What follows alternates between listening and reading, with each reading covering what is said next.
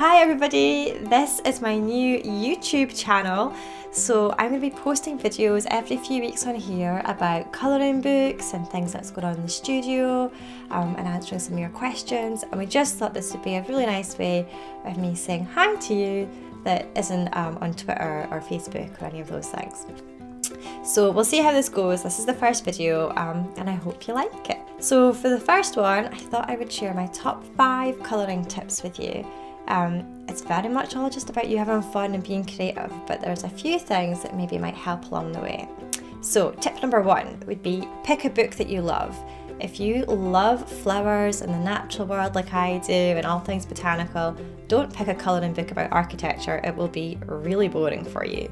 So there's loads of books in the grown-up colouring in category. Just find one that you really love and then colouring in will be loads of fun for you.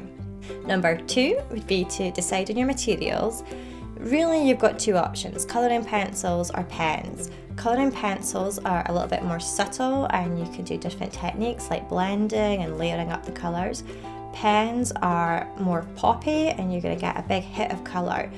But if you press hard with a pen, you're probably going to seep through to the next page. So yeah, definitely think about which option you're going to go with, which brings me on to tip number 3.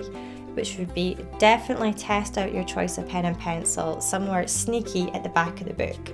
So there's 2 reasons for that. Firstly, if you're using pens, you're going to want to see if the ink will bleed or will feather. You're going to work out how hard you want to press with the pen.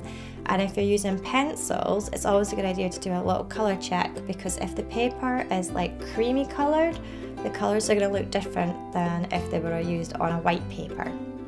So those are the 2 reasons that I would say you're better to do like a bit of a test just at the back, somewhere sneaky where nobody's going to see. So number 4 would be don't worry if you go over the lines. I do this all the time. It doesn't really matter. Just draw an extra little bit of outline and enclose that scribble. But I think colouring should be fun and it's not about making sure you're exactly within the lines all the time. Think of those lines as more of a suggestion than a rule. And tip number 5 would be to share your work.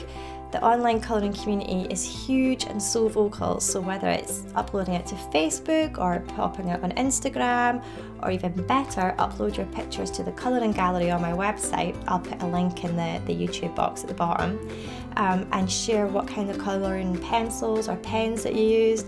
It's just a really cool way to show the world what you've been working on, and also to get maybe some tips from other people, see what they've been doing. So those are my top 5 tips for colouring in. I hope you have lots of fun and yeah, can't wait to see your work on social media.